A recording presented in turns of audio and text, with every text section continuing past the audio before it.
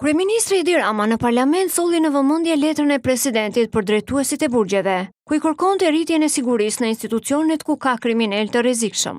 Rama shprehet se pas kësaj letre fshihet një skenar tjetër.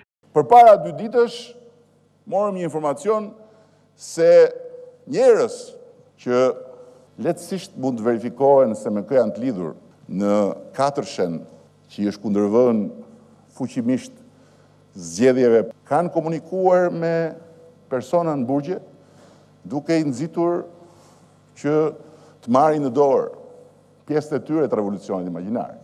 Dhe çuditërisht, menjëherë mbas këtij informacioni, del letra e Presidentit të shqetësuar për situatën në burgje.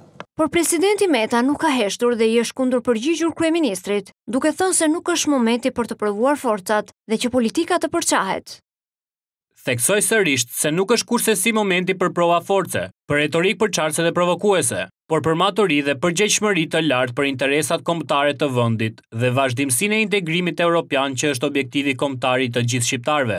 Sërish insistoi me forcë rëndësinë e dialogut mes palëve e njëkohësisht gatishmërinë time për të kontribuar për një zgjidhje sa më të shpejtë.